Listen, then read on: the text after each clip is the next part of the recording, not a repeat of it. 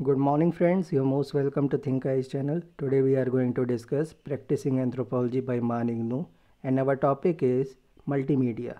Let us begin our topic. Practicing Internet, Building an Online Multimedia Web Community.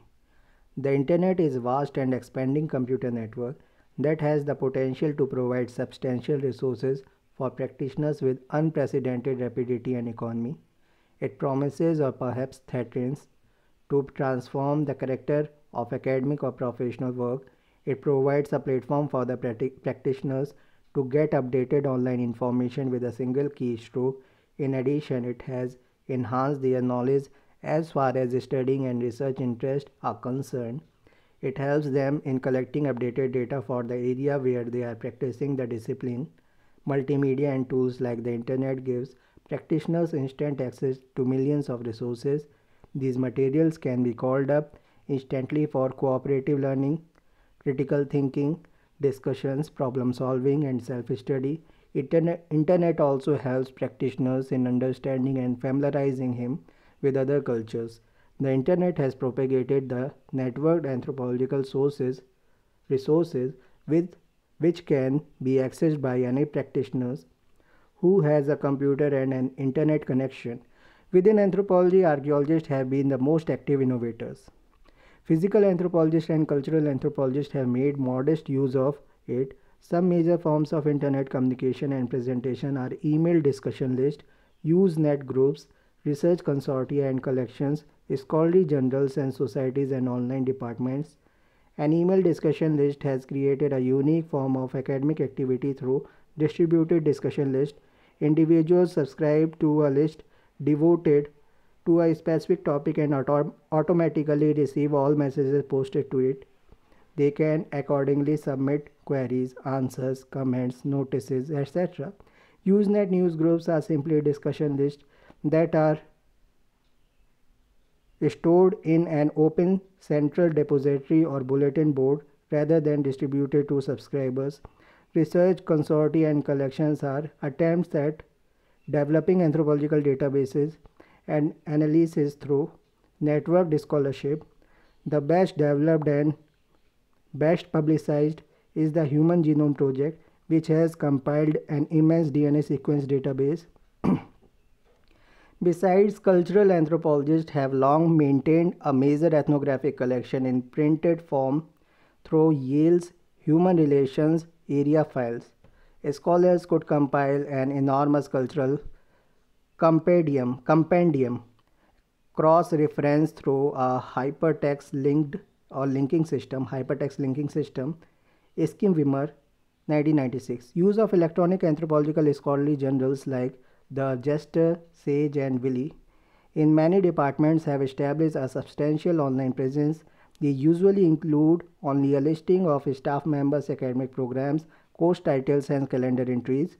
Internet has emerged as a source of developing social contacts among people where friends and families keep in touch through email and social networking sites like Facebook, Twitter, WhatsApp, MySpace, etc. Various professionals of the practicing anthropologist. We can surely say that practitioners are researchers, however, more often than not, they do not simply study issues, they go a step forward than that. Once people with anthropological training are placed in any profession where their expertise is required, they not only research problems but also create and bring about solutions. They deal with distinct hurdles as professionals, yet they confront them sensitively by presenting their anthropological outlook, that is, a perspective which reflects humanity and is based in the practice of cross-cultural knowledge and acts. All in all, such professions are now blessed to have anthropologists who, with their efficacy for solving problems or finding solutions with their knowledge of multimedia, are benefited immensely. Some professions taken up by anthropologists where they use multimedia are business and advertisement or advertising. In business and advertising, the use of multimedia by anthropological practitioners can change the face of business, multimedia is used as a way to help present information to shareholders and co-workers geared with anthropological methods and knowledge in multimedia can let the anthropologist practice in these different avenues gracefully. Advertising business runs on observation of situations, the natural environment where these occurs and intimacy, where there is one on one connection with the customer. All these effectively are areas where an anthropologist can blend in productively. Such methodology, clubbed with the use of multimedia for creating presentations and communications to sell ideas, etc., can create wonders. Forensic science. Practicing anthropologist with a background in anthropology and specifically in forensic anthropology and multimedia knowledge can be of immense use in forensic science and its laboratories. Today, digital photography plays an important role in the recording of crime scenes and thus helps in research and development (R&D). Such professionals build the scientific grounds for the preparation of digital forensics, which involves research and publications. They may even be a bigger part of forensic laboratories where they may conduct check on digital equipment, perform network analysis, examine and evaluate digitized numbers, images, and test analog or digital audio video or to investigate legitimacy, augmentation, etc. Practicing anthropologists as digital forensic investigators may be found in both public and private sectors. They are employed in police departments, legal agencies, etc. Creative industries and fine arts. Creative industries are becoming increasingly important components of modern post-industrial knowledge-based economies.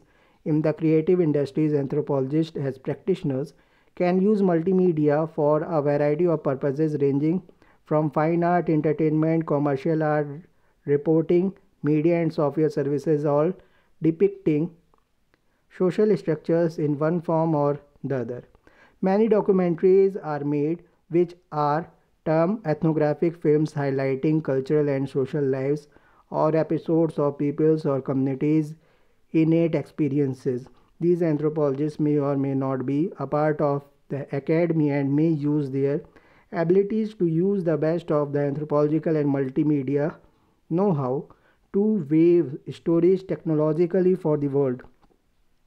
The emergence of multimedia has also altered copyright laws association with technology and altered the creative industries.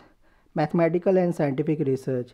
In mathematical and scientific research, practicing anthropologists with a background in physical anthropology can use multimedia for modeling and simulation. For example, a practitioner can look at the molecular model of the particular substance and manipulate it to arrive at a new substance. One can know more about these in journals such as Journal of Multimedia. Journal of Multimedia. Multimedia in public places. Practicing anthropologists take help of multimedia to build standalone terminals or kiosks at hotels, railway stations, shopping malls, museums, and departmental stores for providing information and help. Such installation reduces demand on traditional inquiry booths and personnel, adds meaning, and works 24/7. By understanding the social milieu of an area, community, locality, etc., issue in supermarkets, hotels, and hospitals can be reduced. For example, digital screens which depict menus in the supermarket kiosk or screens which show names of local restaurants, maps of the city, travel schedules, etc. in hotels, or list of the names of doctors for different ailments and their visiting hours on display in hospitals. Museum kiosks at many archaeological museums are not only used to guide patrons through the exhibits but also provide great added depth, allowing visitors to browse through richly detailed information specific to that display. All these can be created by practitioners with clear anthropological skills. At the last, we will discuss the summary. As you have learnt above, multimedia refers to the integration of multiple media such as voices, video, data, text, animation, and graphics. Technology and culture can be combined to give the vision of the richness of culture. One important tool needed for the same is interactive multimedia design, which can aid the practitioners in studying human society and culture. Multimedia networks add an important dimensions to practicing anthropologist workouts. It can link various societies into continuum and break down the distinction. Practitioners with an anthropological background can collaborate on worldwide projects. Applying multimedia reduces learning time and achievement levels are more than a standard deviation higher when learners can put their cognitive resources towards building such active connections. They perform better in both retaining and applying information, and the close pairing of text and illustration and of narration and animation result in both better retention and increased transfer to the solving of new problems. May 2001. In education courses, for example, skills and knowledge are too often taught out of context. To overcome this, practitioners use multimedia to bring into their classrooms real-world examples to provide a contextual framework important for learning. The creation and expansion of multimedia services present many opportunities and challenges for practicing anthropologists. This new medium is ideally suited to the discipline's character and methodology.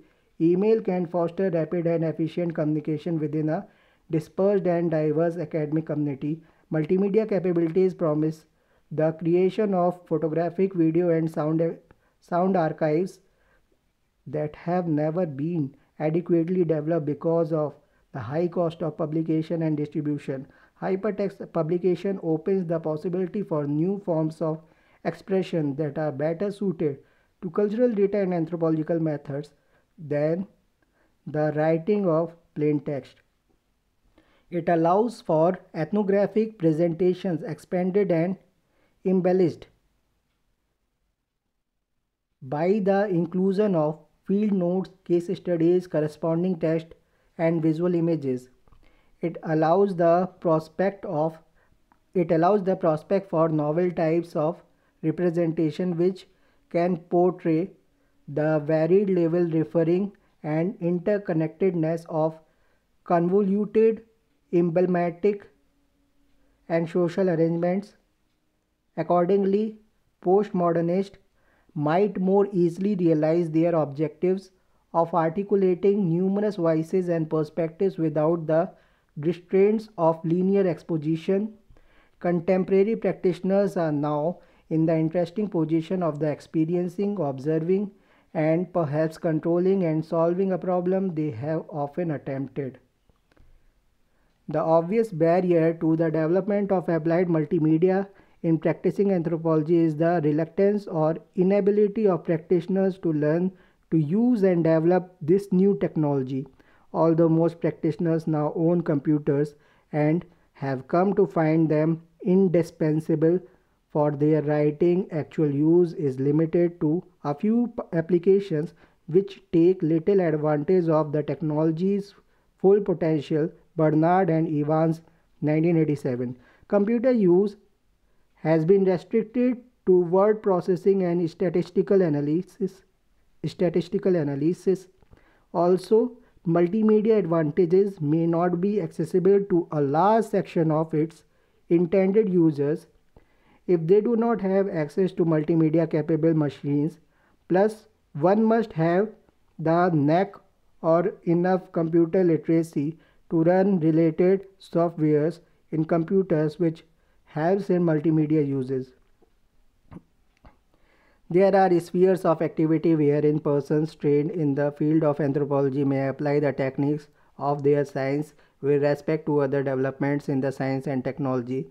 Thus, while applying multimedia, the practitioners should be aware of copyright issues and infringements, especially when incorporating video, images and sound from other sources. But we can definitely end the lesson by saying that multimedia and its technological application are engulfed in possibilities of changing the way things exist socially and culturally. We can in fact say that this has already started occurring at a large scale in many domains, though the potential for newer high-tech conception do not end. And it is in this that practicing anthropologists can be efficient contributors. Thank you very much.